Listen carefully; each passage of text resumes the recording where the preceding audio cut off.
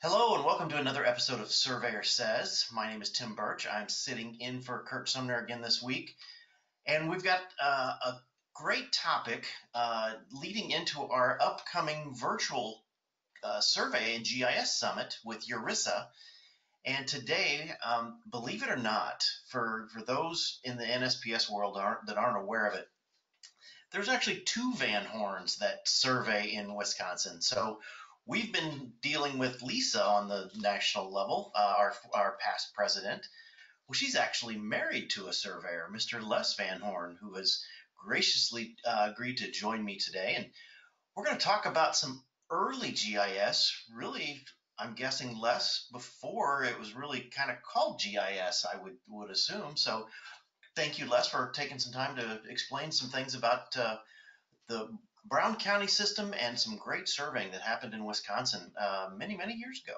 Yeah, thank you for inviting me. I'd like to cover a few things. I was, really involved with GIS in the very earliest stages of it, and in levels from the local government up to the state level. So we in Wisconsin have been working real hard. We're putting together land information systems, starting with a governor task force that was created in 1968. No, it was later than that. Sorry about that. About 1978. And it dealt with dealing with incomplete data sets and how surveyors and other land use professionals had to get information and stuff like that. So, I'm not sure where you want me to go with it to start with. I can cover, what we did in Brown County and then my involvement at the state level. Sure. Well, I guess first off, for our listeners, obviously, Wisconsin is a public land survey state, but I guess around Brown County, there were several different systems that were that came into play besides just the PLSS. Can you tell us a little bit about all of the other factors you had to deal with in basically setting up these base maps? Sure. Well, unfortunately or fortunately, whatever it is, because of the early history in Brown County and the political arena that went around that, we ended up with basically 8 different types of public land survey systems or survey systems that were executed all the way from the 1820s up to the 1920s. So I think that we had a last island survey that was done in the 1920s, but we started out with the private claims after the War of 1812. The Brown County area up here was one of those which was heavily influenced by the French Indian trades, and as such, we had private land holdings that had to be recognized as part of the treaty at Gallant when we solved the dispute between England and the United States. And so when we dealt with that, each one of the landholders that were in existence along the river, which was, of course, the main mode of transportation and the highway system that existed at the time, they recognized all of the individual claims. Those claims had to be certified by a local person and then transmitted to the United States government, and then they had to actually confirm each one of these individual claims based upon the affidavits that were filed and the different documents that were reviewed as part of their claims for the area. It primarily started at the mouth of the Fox River and then run in about 26 miles up to which is now the city of De Pere, and run from the river back to, initially it was basically a non-disclosed back lot line or back line. It was just the influence was to claim your access along the river boundaries. So wow, they finally they got individually confirmed in 1928. or they actually got confirmed a little bit before that, but they actually had to be surveyed then. And in 1928, they actually surveyed the boundaries of each one of these claims and created about 46 of them.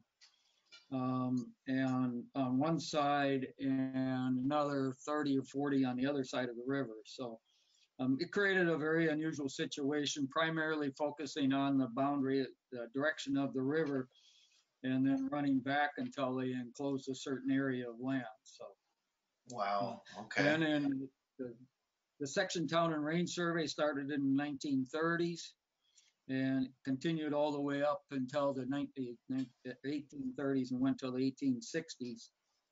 Then we had the Oneida Indian Reservation was a boundary that was recognized as part of a treaty with the Menominee Indians at the time and given to the Oneidas when the Oneida Indians were transported out of New York and convinced to abandon their lands and holdings in New York, were transferred out to Wisconsin, Sure. and particularly Green Bay.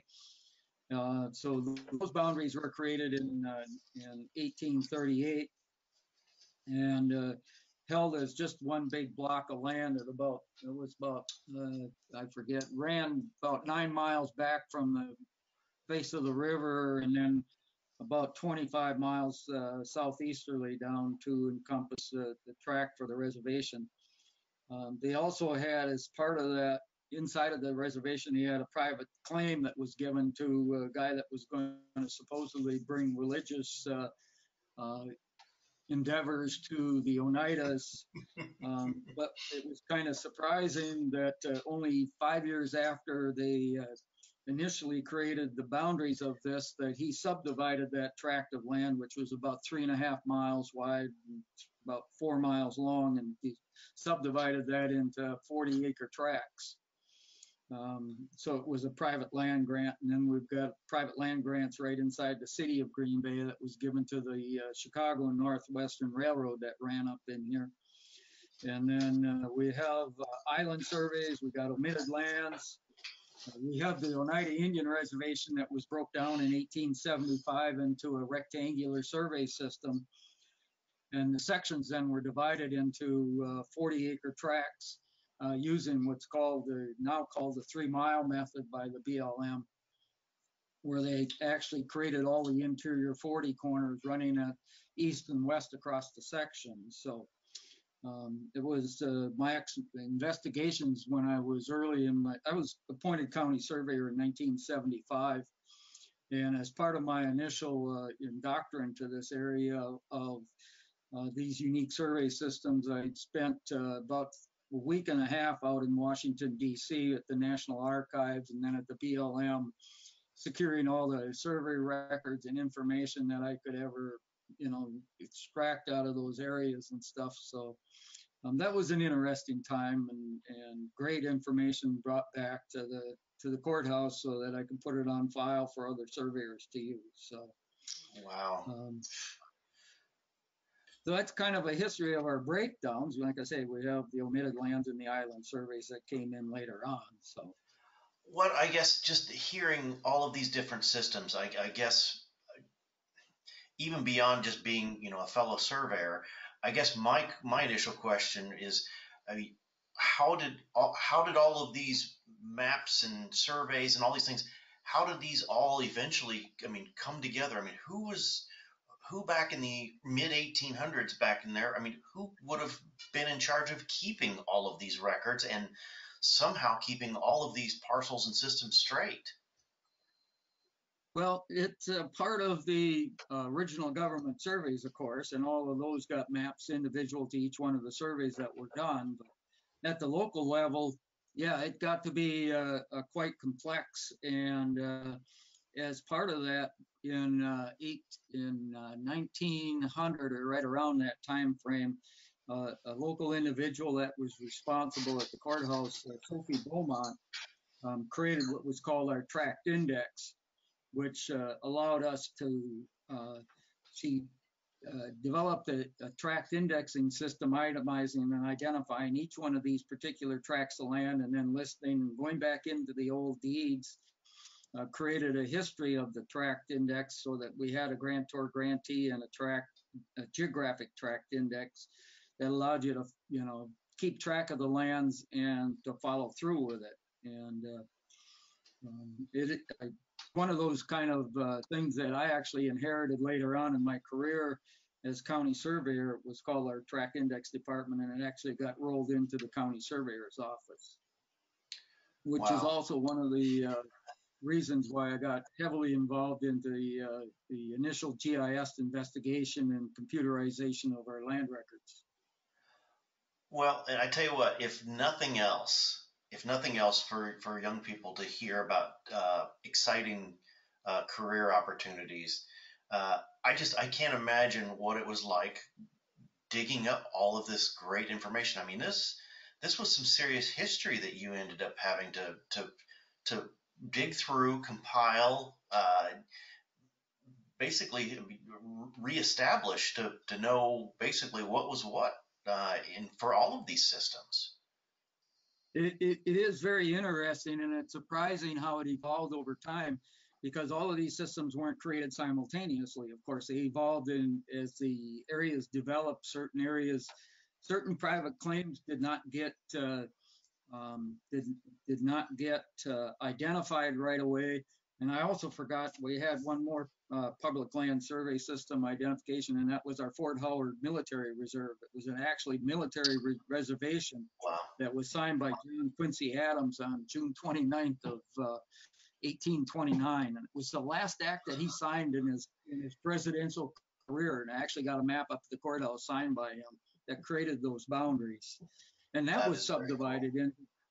It was subdivided into 40-acre tracts and then smaller tracts, and then given to in 1863, and then paid off some of the soldiers that were fighting in the Civil War at the time. So, and that's part of the heart of Green Bay right now. As a matter of fact, I actually live on one of those parcels.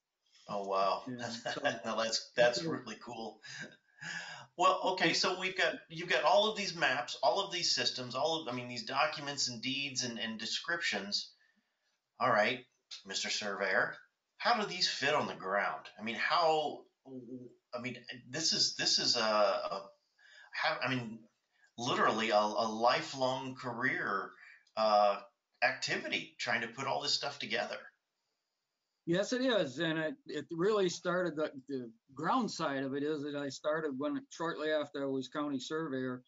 I went to the election records and found the records of who was county surveyor from day one to the day that I took over office. And it started as a district surveyor before we had county surveyors. And then I did a presentation where I actually developed the county boundary system in the entire state of Wisconsin that showed how each one of the county boundaries was created similar to what they do at the national level for state boundaries.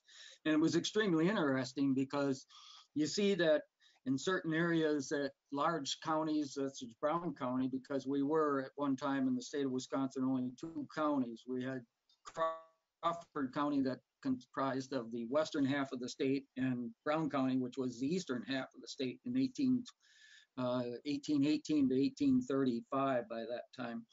And then when the public land survey system started, then you saw the creation of individual county boundaries other than just the 2 counties that we had here.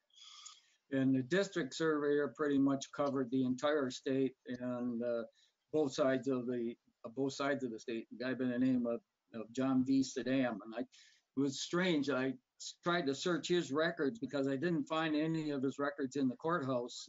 Wisconsin's got a law that says the county surveyor has to pass down his records from surveyor to surveyor. And inside the survey records that I received, that when I took over as county surveyor, I only had records from 1875 up until the 1920s, and then some of the records were missing and things like that. So in order to complete those records, like I said, I did a rediscovery of who the county surveyors were and chased down those records. I actually chased a set of records down to Casa Grandes, New Mexico, where I found out where the guy had signed his deed of the property when he left here, and it was notarized in New Mexico. And so I called the local library down there and said, what I was trying to find. And she said, well, I'll get back to you. And she called me the next day and she said, boy, you hit a home run on this one. He said, the surveyor himself worked for the federal government when he was down there and ended up getting killed in Mexico, shot in Mexico, and became a border issue with the United States. And so anyway, I chased down his family, and his family, has last name and stuff. And I did a genealogy search on him, figuring out whose families were up here anyway, and had a name for him. And I asked the librarian if she would look in her directory and see if she had this guy's name. And she did. So I called the number and identified myself, who I was and what I was looking for. And she says, yeah, he passed away about 6 months ago. And he took all of we burnt all of his books, and we took all of his maps on these linen cloths and we threw those away, except I've got a few of them that I use for shirt patterns and stuff. So she sent those up to me, and inside the records at the courthouse was one of those maps.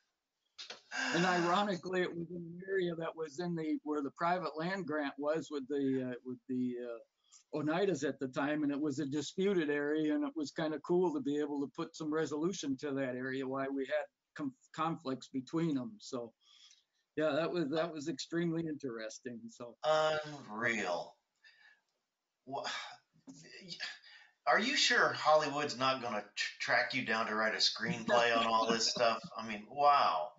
I mean, well, I have to go ahead. No, I was just going to say, I've heard Lisa and Tom talk about this project with Brown County and the actual GIS system, but really, I guess the several years that I've gotten to know you and Lisa, that I'm thoroughly enjoying this explanation of what I mean. This is passion, and yes, surveyors typically do have a lot of passion for what they do, but Les, I've got a newfound respect for you and for all you've chased down all this time. Holy cow, this is incredible. It leads right back to the question, how do you retrace, the monuments and look for a monument if you don't have the records and know what you're looking for? So that was the first impetus behind trying to find the information that I'm supposed to be working on, which is kind of leading into our GIS aspects of it. But, right. One thing that we've had up here in Northeast Wisconsin and in Wisconsin overall, I'll go back to the Wisconsin Society of Land Surveyors. We've had good, strong leadership inside of that organization, and they have led to some very good laws in the state of Wisconsin. We've got the Remonumentation Act that was done in 1968. And then we also got at that same time period, they rewrote the minimum standards and created the Recording Act for surveys.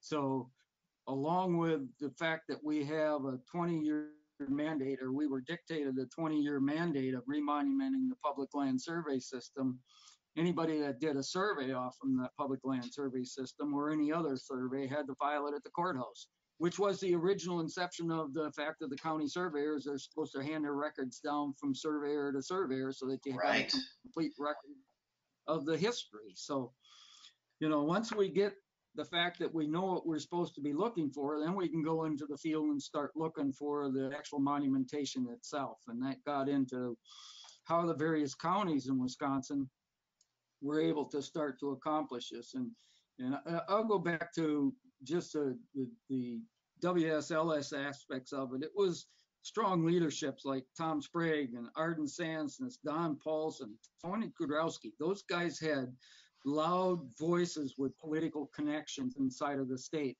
and really kicked off our remonumentation law and then our Monumentation Act and the Minimum Standards Act. So you could talk about mentorship. It's those kind of guys that lead you to say, these are strong leaders with political connections that make things happen. And you develop your associations with these individuals and you really gain a lot of respect for what they've accomplished, and you'll just strive to carry it forward. So And then we get Absolutely. onto the land information program. You know, we got Jim Clapp, Ben Neiman, Paul Wolf at the UW system back in the 70s and early 80s. Strong national leaders and educators in, you know, creating the overall impetus to put together these land information systems itself and studying how we were going to go about it. You know, they along with the Wisconsin Society of Land Surveyors and other active members created the governor created a land records commission that studied the overall complexity of what we had to deal with. And what we were dealing with was the actual transfer of, you know, paper maps that were stored in metal drawers and very haphazardly organized down into something that we said we've got to have a better way of getting to this information to the public. It's better for government, it's better for the public, and it's better for the citizens themselves and the professions in order to be able to accomplish simple research without having to go from office to office to office to, you know, it was just endless back then. It was just absolutely crazy. And as such, sometimes you miss things. Right, right. Well, I guess a question I have for you, obviously going back a little ways, because really GIS obviously took off once the use of the computer was a little more,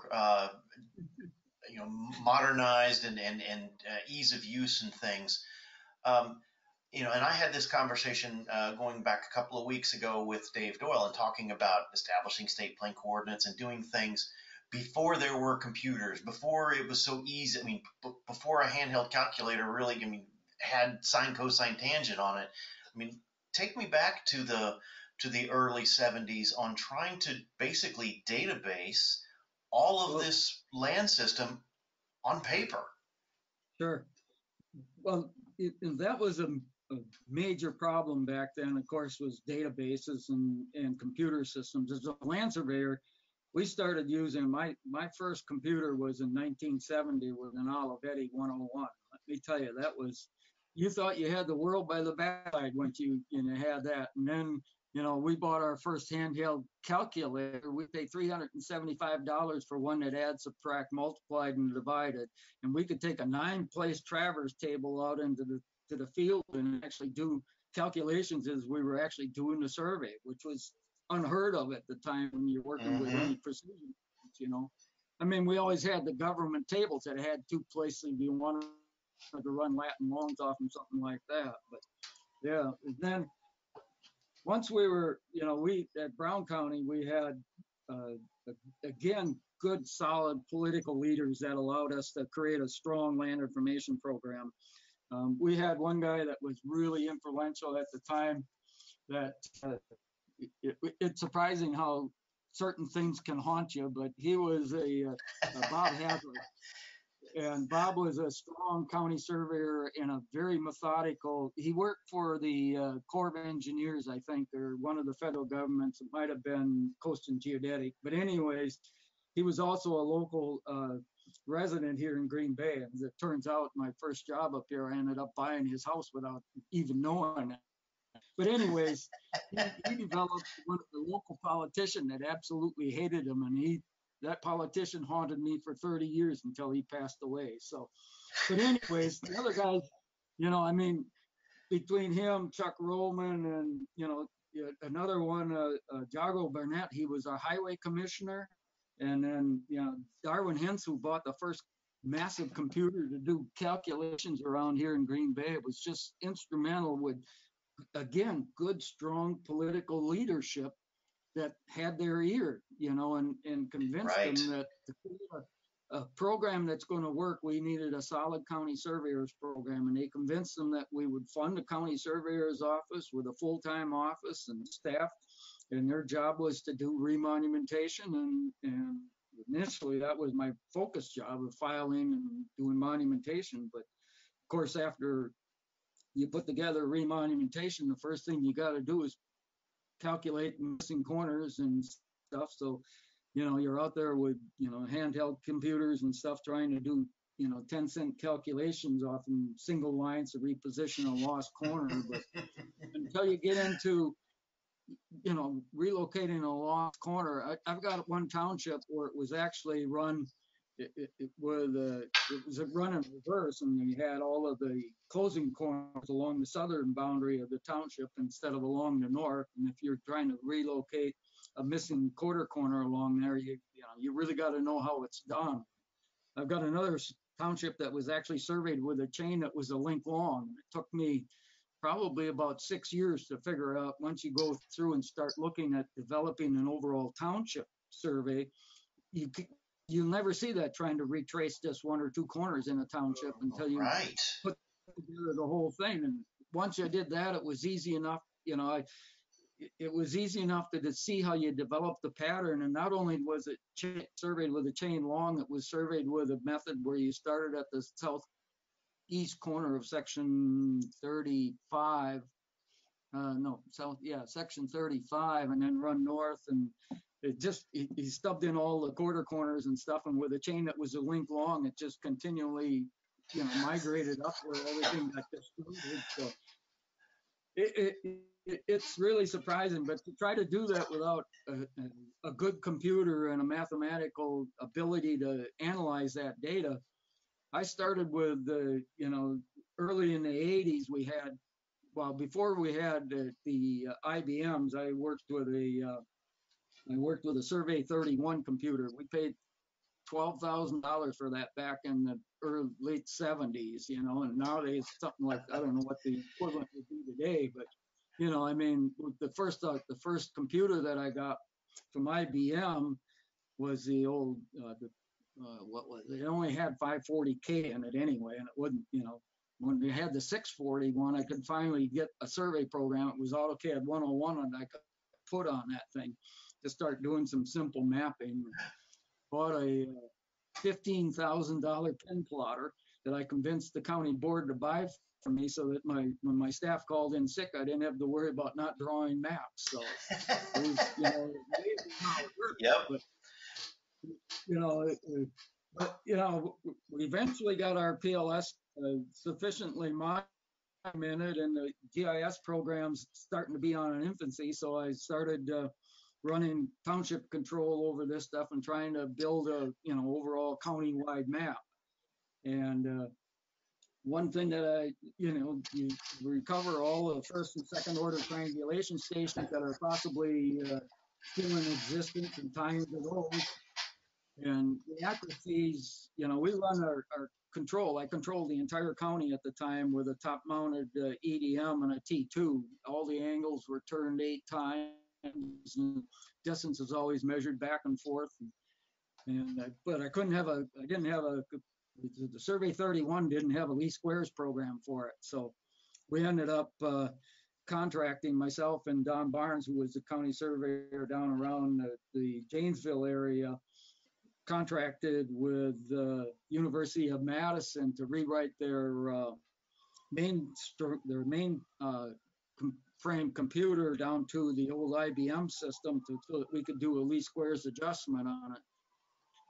We paid them like $5,000 to rewrite that program, between the two counties. And sure. We finally had the fact of putting at least a least squares program that you could use on a computer that a courthouse could buy, instead of something that a university or a major corporation would put in, So, and then we had the problem, we're starting to run all this fancy traverse stuff, and we're hitting these first and second order triangulation stations, which are only 1 in 100,000 positions at best, Right. Well, that doesn't work with today's EDMs. When you run 5 miles and you're missing something by a couple of feet, you're wondering what the heck's wrong here, 6 miles or 12 miles. And so your traverse closures are really tight, but your distances or your control stations are being worked out by, not bad, you're being worked out by values that are constrained by, previous coordinate values of a program. So we actually hired again, GPS was just in its infancy. So we hired a company to come in and run GPS control on our township corners and on the around 6 miles square. And we paid, I think, about $80,000, $100,000 to pay and do that. So we And then it was in its infancy, so we were actually working with the DOT at the time, and they were, well, Aerometric Engineering, which was a major company on our area, did excellent work, and they were actually down in Meade Ranch, Kansas, and doing their GPS stuff there in order to make sure that all this stuff would lock together. And Doppler, of course, was a very infancy in its infancy in GPS, and it wasn't very accurate. But once they got into the new satellite stuff, it really worked out a lot better. But yeah, once we got that, we constrained our traverse adjustments into the new stuff. So I ended up with broke the county into two different adjustments in order to run it. It took the computer 4 days to run the adjustment, and it was an 8,000 point least squares adjustment that I run, constrained off from the, Oh my. for the various points. But at least from there, then we could start building our local GIS system, because then I could start doing our section protractions and breakdowns and stuff like that, and linking together all these survey systems into a map that actually made sense for us, that it showed up all of the anomalies of what worked and what didn't work, and where we had bad work and where we had bad title work, and so yeah, that it moved along. But once we got that into place, Al Vonderow and Bon DeWitt. Well, Bon DeWitt was in his infancy. I don't remember, he just recently, or not too long ago, gave Bon an award down in Florida for his service as an instructor. He was the one that actually designed that least squares program for us. And that was used for a whole number of years until StarNet came out with a version of their own that pretty much emulated. Right. But their version still did not equal out to the system that they designed for us, for the weighting methods and things like that for their least squares adjustments. Was just amazing. Their air trapping routines and things that they had in there really, really helped us out, because you had, if you had a bad network that came out with a heavy number in our least squares, you had to go back in and shake it down to figure out why, and where's the weakness of it. And that's what their program did for us, was really work that out and break it down, because we would run individual closures on each one of the sections, and then we'd run individual closures on the townships, and then from the townships we'd go out to the overall larger network from there, and boy, without that program, I'll tell you, we would have been before that, I was always trying to do it with just a compass rule adjustment, and you'd be amazed how you really distort a good traverse into a bad adjustment. So. Yep, exactly. Yeah, so you take you have all this data, and you've done all of this work, you've done all this compiling and all these adjustments. I mean, once you have all of these coordinates set up for basically this GIS, what did you and at what point, I guess it depends on the age range as well, the time frame. Where did you house that? What computer program or what computer system did that get housed in? I mean, was that in an AutoCAD, or where did all that information lie? Sure.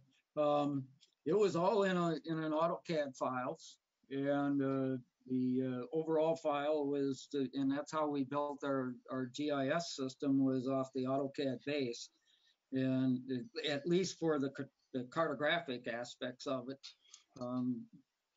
One of the the things that the other programs that were out there for GIS, and AutoCAD really at the time was not a good GIS program. It was a good mapping program.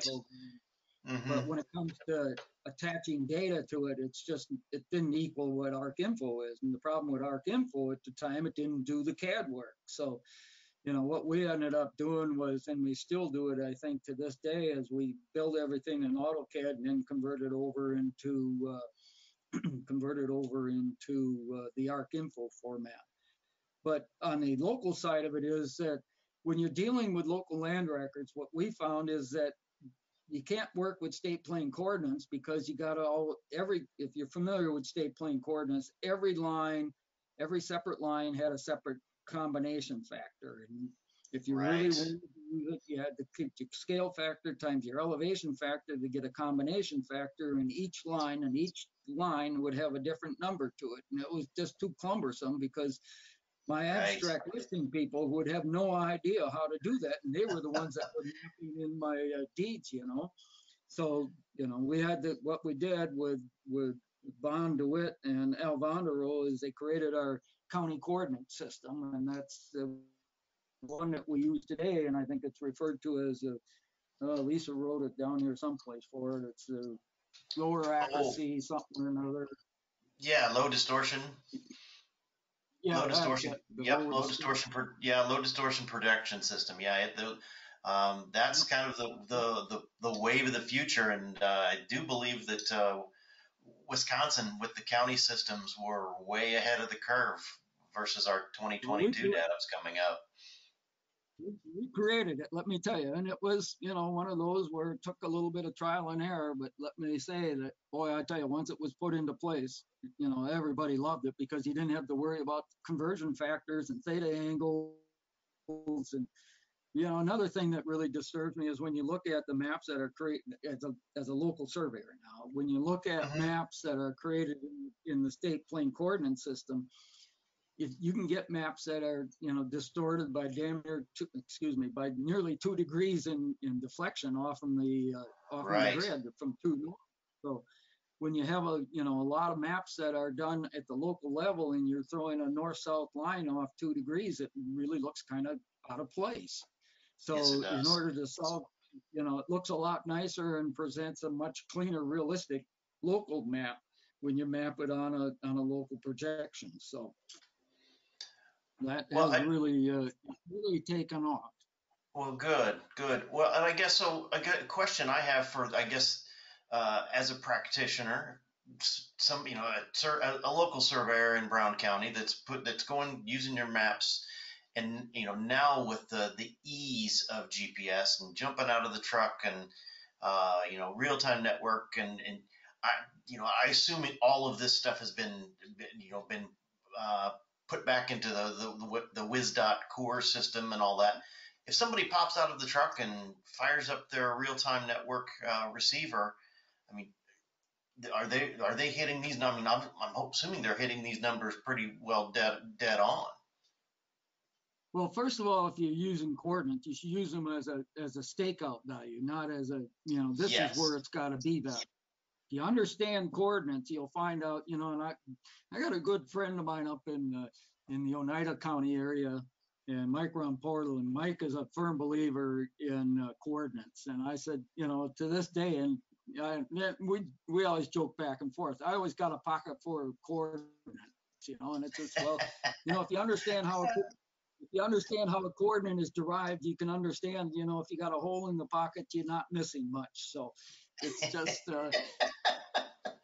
Uh, this is true. you This is know, true. And but it's for really yeah for dangerous. yeah, to be able to find some It's stuff to be able to help, you're right. It is dangerous.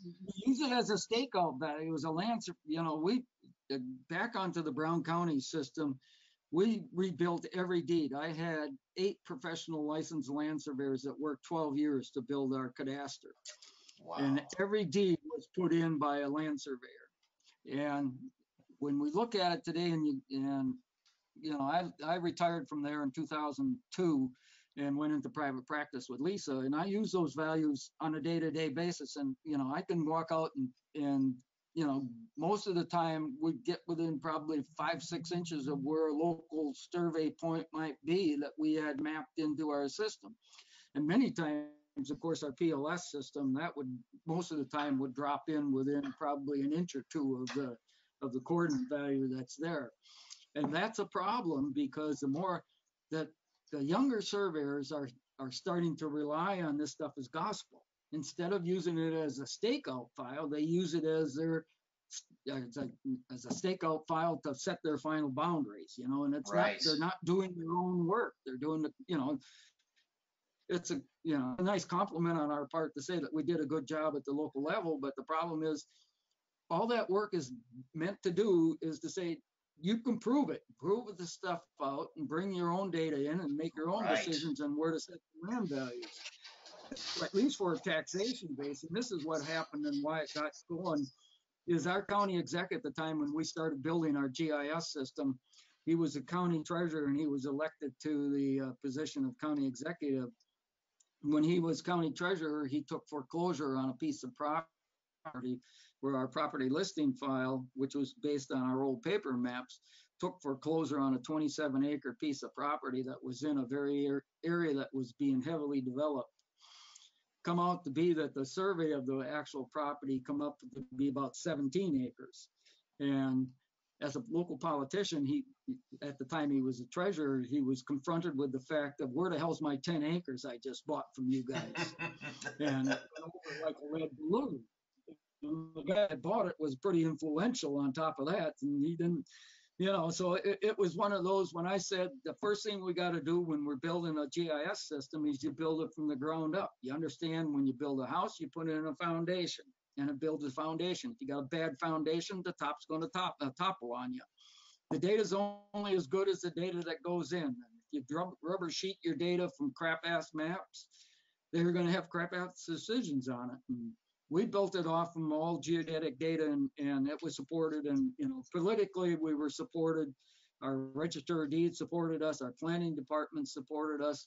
They were always asking, when is it going to be done? When is it going to be done? But now when they, are using it on a day-to-day basis, it's surprising, to see how it has been accepted as the God's gospel instead of why is it so damn bad, Right. With today's environment of the digital orthophotography and how accurate that builds out nowadays, you can see all the mistakes on all of these poorly mapped GIS systems when they backdrop it with now our new, greatly controlled digital orthophotography, where you get 6-inch pixel photography that you can, basically see, accuracies within a foot on these things a lot of times.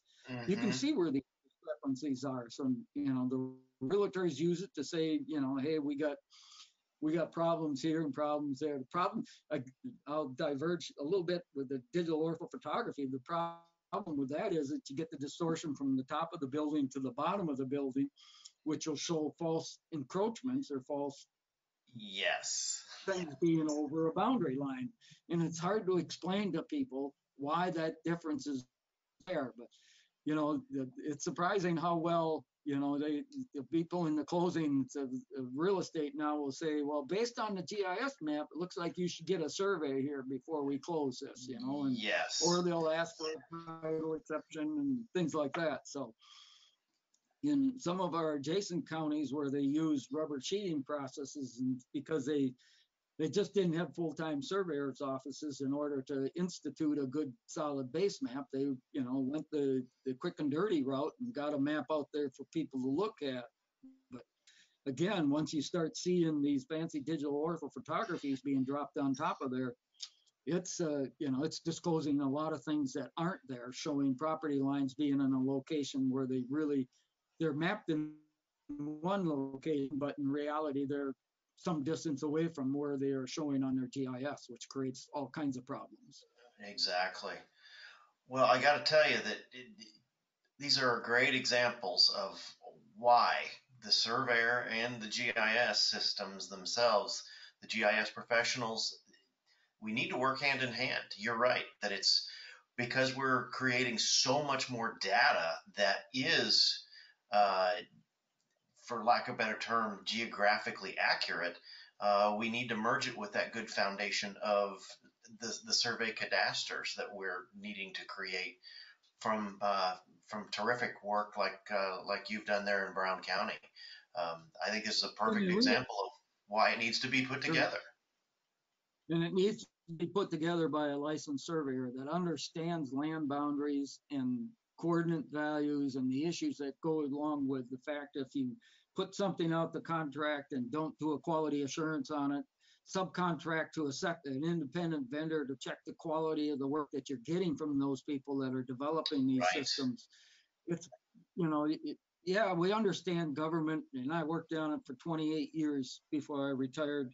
And let me tell you, you saw many, many units of government go with contracting based on low price. And I understand that as a taxpayer, but as a professional, if it's not quality based, you got to make sure that you do a separate contract to make sure that you get quality control on behalf of that first contractor. It's got to be independent. Garbage in, garbage out. So that is absolutely sage advice there. Quality-based selection is very important, obviously, for a lot of reasons. And the biggest reason right here and now is, like you said, the quality control that you can't put a price on, a low bid price on. So, no, that's fantastic. That's great. That's some decent words of wisdom right there. I appreciate that. Um, I guess trying to be respectful of your time, Les. I appreciate you taking some time here to talk about the Brown County stuff. Um, I guess looking back through all of this, I mean, that was a lot. I mean, you were talking about a lot of work that you've done here. Um, you got to be pretty proud of this career you had here, and all of the things you put together. This is fantastic. It's been fun over the years, that's for sure. And, I have to say, kudos to the profession, the surveying profession here in Wisconsin, in particular here in the Northeast Wisconsin area, is we all work hard and there's always competition from firm to firm. But boy, I'll tell you, when it comes to issues that need to be done, they stand together shoulder to shoulder to stand behind what's right and what's wrong and what needs to be taken care of and things like that. So, yeah, a strong mentorship program, like I said, we've had good solid leaders at the national level and now at the state level and even at the local level. So they're fun to work with. We've had great friends. Dave Mao is an individual. It's has Mao and Associates here in Green Bay, and an absolutely terrific firm. And talk about mentorship and the people they got running now based off of Dave's mentorship. And he was a mentor to me and brought a lot of things locally and, strongly influenced the local politicians with his words of wisdom and things like that. So, now our young surveyors coming up behind me, we've got great guys, that have worked with me over the time that are now running the survey office and continuing the business. Maintaining that system is really fun to watch and see how it's grown and evolved and even how it's stood its test of time for strength over the period of time. So that's awesome.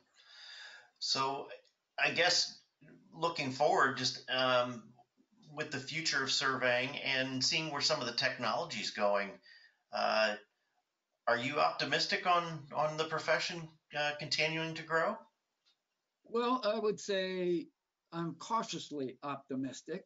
Again, good, solid leaders create good fellowship on the people that follow us. And if we don't follow through with good, solid, intelligent leaders and people that respect, one another, it'll fall apart because it's easy enough with all the outside influences in our profession. It could be easily lost if we don't take our time to make sure that we protect the things that are ours and we protect those by professionalism and by actually showing and stand behind our things that we actually create and why we do it and how we do it. For our younger listeners, please take all of that to heart because he speaks what he knows, and that's fantastic words. Thank you, Les. I would like that a lot. That's once again sage advice for the profession going forward. So what you're still dabbling in surveying a little bit, aren't you? I say, are you trying to be fully retired at this point? I'm pretty much fully retired. I do some speaking and things like that, and then I enjoy our survey collection. It's one of those things where my latest endeavor is that I'm bound and determined to learn to run a solar compass and then put on for our local chapter and even maybe at the state level some actual field experiences on running line with a solar compass and chain. So I'm working on that right now. Very, very cool. So, that just goes to show you can never keep a good surveyor down, no matter what. Yeah, even if he says he's retired, he's still dabbling in things here and there. So, well, I Well, appreciate you taking some time with us today, and uh, I guess we should also leave this on a good note that uh, the Packers beat our local Bears today, so there's got to be a little bit of a smile on Les's face.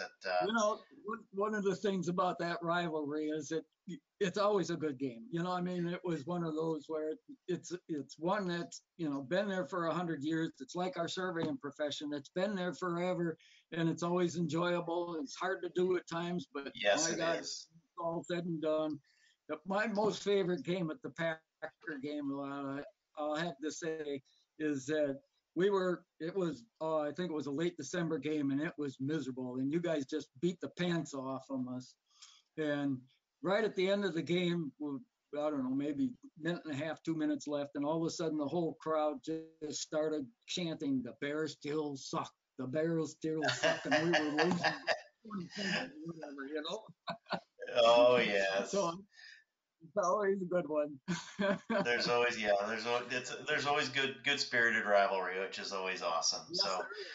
Yep. all right. Well, thank you, sir. Like I said, I appreciate you taking time with us today and really talking about the infancy of GIS and really how well it comes together and how it marries with surveying. And the Brown County example is, well, I think it's a fantastic example of GIS and surveying working together. I think it's also a spectacular example of uh, the due diligence It- and the thoroughness of a great surveyor. And yeah, thank you for doing that. even if you aren't a surveyor, visit the site and see all the stuff that's been attached to that base. And it used to be all our local units of government used to do all their own local parcel maps and stuff, and now they all work off from this same parcel map for all of their things that they attach to, all the way from rummage sales to local infrastructure. So it's a really amazing feature to see how it's metamorphed into such a dynamic tool. That is cool. Very cool. Well, thank Thank you, you for sir. inviting And me. we will we'll have to catch up with you again. I think we've got more stuff to talk about with you at some point in time because you hinted right there about the survey equipment, the antique survey equipment that you and Lisa actually do little road shows on with things. And if you don't mind, I'd love to have both of you back on talking about your collection and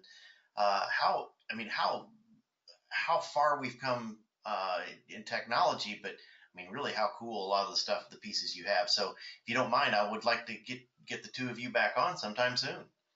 Would appreciate it. No, you bet.